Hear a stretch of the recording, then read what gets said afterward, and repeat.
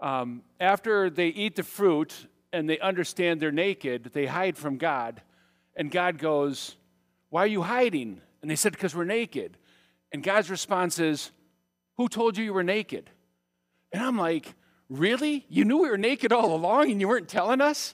There's a lot of other things I wish you would have said at that moment, and that was not one of them. In the 8th grade, my middle school took our 8th grade class on a trip to Washington, D.C. And the adult me, who has now been in camping and worked with children, junior high, senior high youth for over 40 years, I think about that trip and I'm in stunned disbelief. The supervision was so sporadic and passive, but we survived. And I think it was because it was such a foreign environment that we really didn't test the boundaries of anything. But one evening, before curfew, the 4 boys, or the 3 boys and myself in our room, went over to the girls' room next door where there was 4 girls, and we sat in there and we talked. And it was one of those, embarrassing junior high conversations, where that tension is there, and you look back now and what a silly, stupid conversation it was. But in junior high, the ultimate destination for conversations usually is sex. And so there is this memory that's forged deep in my mind, this incident that happened while we were there. One of the girls turned to me and asked, "Eric, do you know what the apple in the Bible is?" I looked out. My blank stare opened the room for further clarification. She says, when Eve eats the apple in the garden, do you know what the apple is?" Again, my face revealed the clueless state that I was in, which caused her to scream, "Oh my gosh, Eric doesn't know what the apple is. That's unbelievable," which gets all the other 7 kids to jump in and go, "We can't believe Eric doesn't know what the apple is. Oh my gosh." Then she started to explain the apple is the forbidden fruit of sex. And Eve made Adam eat it, and God got mad. I can't believe you don't know that, Eric. You're so stupid. Now, I don't want to shame or question the biblical exegetical wisdom of 13-year-old Marlene Johnson, but where did she get that story from? Nowhere does it say it's an apple. It is just the fruit of the tree. And more importantly, nowhere is sex talked about in the story. Eating from the fruit of the tree in the middle of the garden, according to the snake, will open your eyes, and you will be like God, knowing good and evil. Marlene Johnson did not just make up that answer, and I doubt she read a lot of biblical commentaries at the time. Someone had to tell her that was the meaning, and she listened to the voice of the one who was speaking. It was part of a popular understanding of the Garden of Eden story. It wasn't limited to her. It was popular all over. But does popular interpretation mean true or a faithful interpretation? Anytime we read, study, or preach on the early chapters of Genesis, creation, Adam and Eve, the story we read today, often referred to as the fall, the reader of that text, whether you're doing that at home, the leader of a study, if you're leading a group, or a preacher preaching a sermon, will have to fight people's inclination to embrace the popular interpretation that formed them over the more faithful interpretation. This story is not a documentary. It's a story. There were no reporters in those first moments of creation, the time of Adam and Eve, nor during the age of the talking snakes. The first 11 chapters of Genesis are not the sole dominion of Judaism or Christianity. These ancient stories were told across the globe by different tribes of people long before anyone formed organized religion or religion was even conceived. Archaeologists and sociologists have found stories that reflect the same storyline of creation of Adam and Eve, of the fall, of Noah's flood, in completely unconnected communities across the globe. They found them in ancient tribes living in the Caribbean, in the Pacific Islands, in Asia, in South America. No one knows their origin, but they were passed on from one generation to the next. And the elders of the community spoke their words to their children. The children listened to these stories, and they listened to those voices. They remembered the stories and passed them on throughout time to us. Sometimes my heart gets heavy with grief when I think about this generation. Will this generation be the first to stop listening to these stories? Will they be the first to stop telling them to the next generation? Stories that very well could be hundreds of thousands of years old. And even when we do tell the stories, will we choose popular trends or the faithful interpretation? For example, at no point in history did anyone believe the earth was created in 7 days. Never was true. If you go back and look at the ancient creeds of the church, it was always that God is the author of life, of all that is, seen and unseen. They knew it was a mechanism, the 7 days was a mechanism for telling the more important story, which is God is the author and source of all life, seen and unseen. And God creates order out of chaos. And into this created world, God provides partners and communities to share in the work of caring for ourselves and creation. We've exchanged popular interpretations about Adam and Eve as though God was establishing a pecking order of who is above the other, at the expense of the more faithful interpretation that the diversity of male and female reflects the diversity of God. God created humanity in God's own image, not in ours. As for our reading today, our hearts tend to be pulled into popular questions or meanings. Did God create evil? Oof. If so, why did God create evil? Why did God tempt them with that fruit in the middle of the garden anyway? God's to blame. Now, is Adam really responsible for eating the fruit, or did Eve entice them, even though the story says they were standing right next to each other when the snake talked? And as for my 8th grade classmate, Marlene Johnson declared, the fruit is the apple of sex. Oof. I personally am absolutely fascinated by these early books in the Bible, especially these first 3 chapters. And what I find incredibly interesting about them is that long before we understood anything about the Big Bang Theory, and long before we could trace how the world was created, how humans were created, how plants were created, long before any of that, there was this ancient story. And it's amazing to me in how those first 3 verses in that story really speak to you of Big Bang. And that story opens and then moves on, and it follows the development that we now know to be true. That there had to be this slamming together of matter, and there had to be the separating of water and land and air and sky, and you just go through and you're like, oh my gosh, that's how it works. And I don't say this to say it proves the Bible.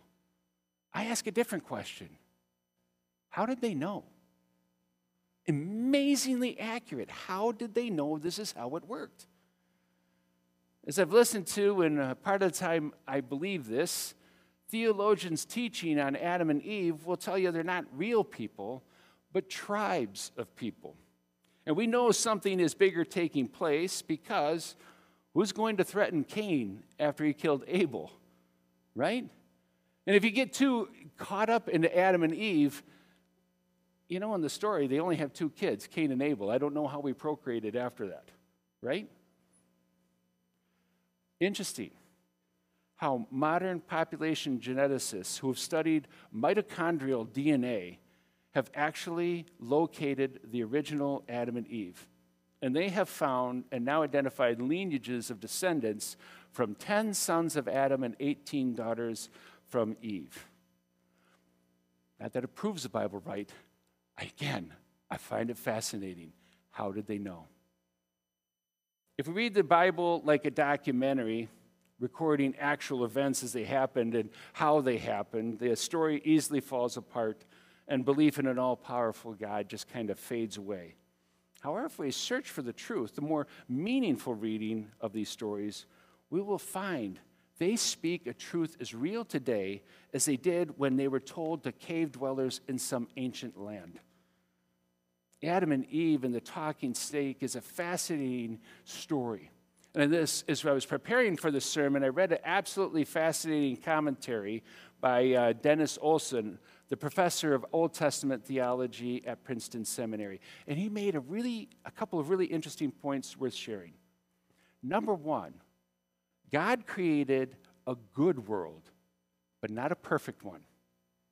If you read the story, the primeval deep, these waters, these storms of chaos that God puts to the side, God just peels those back, doesn't get rid of them, doesn't eliminate them, understands that they just did not disappear. The world is good, but it is not perfect. And God is still able to bring order out of the chaos. Number two, the popular understanding of Genesis chapter 3 is that the serpent represents Satan and seduces Adam and Eve to sin. However, in its original context, as we read today, the serpent is just intelligent. He's just intelligent and clever and talkative. And all the serpent does is pose a question with some alternative explanations to the story God told. Adam and Eve, at any point in that conversation, could have just said, you know what, serpent, you're full of it. Please go away and don't bother us anymore. They could have done that. Except they stayed. They listened. They followed. Not the serpent's suggestions, but their own inclinations. And then they start the blame game of pointing their fingers at everything. The third point. The central purpose of Genesis 3 is to describe the mystery of sin, not to explain its origin. Dennis Olson wrote, "Sin is a mysterious force that arises from the good within God's good creation.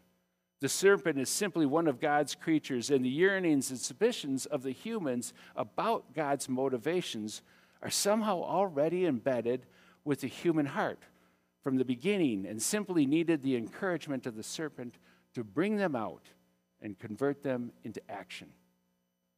Genesis 3 is not about describing the origins of sin and pointing you to a perfect world, but describing the human reality in our continual tendency to rebel against God, who places our own good above what is good for God.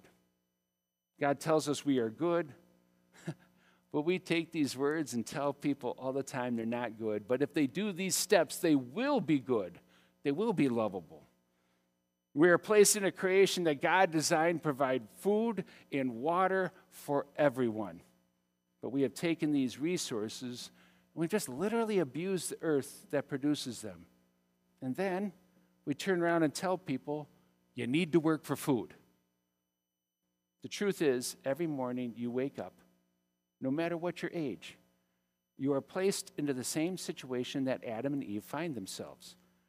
There will be voices in your life providing you questions and alternatives to the goodness of God. They will be there in abundance, and you will be forced to decide, what voice are you going to listen to? Robin McGuire suggested I listen to the podcast, The Hidden Brain. It was a good suggestion, Robin. Thank you. All right. And one I would suggest for you as well. So last week when Peggy and I, it's like my favorite thing in the whole world, we listened to a really good podcast with a really good story, and then we get into the debate time. And we're moving at 70 miles an hour, so you can't get out of the car when you don't like what the other person says. But Peggy and I listened to this episode titled Enemies of Gratitude. The Enemies of Gratitude.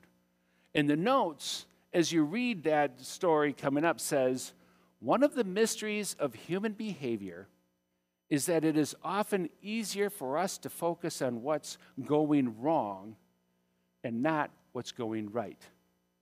Why is this? If you strip away the popular junk associated with chapter 3 of Genesis, you will find that question clearly articulates what's going on in chapter 3. Why does the snake, why does Adam and Eve focus on what they do not have instead of just living into what they do? The Hidden Brain show opened with Shankar Vendatam saying, if you make $30,000 a year, a year, your income is 10 times the global median and puts you in the top 5% of earners in the world. You are in the top 5%. And I got to be honest with you, that kind of hit me like a punch. Because we're in the house and we're trying to save up money to put in a floor, and it's taking a lot longer, and I bemoan the fact that we're not making enough money, or we didn't make enough money in the past, and why does everybody else get this and I don't get it? Lack of gratitude. If you're 35 years old,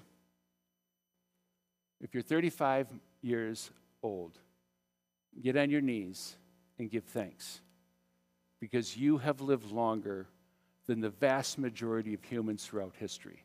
The average lifespan of a human was 30 years old. If you have a job, stable income, house, live in a democratic society, and have a college education, you are in a rarefied group in human history, because the vast majority of people never had any of that.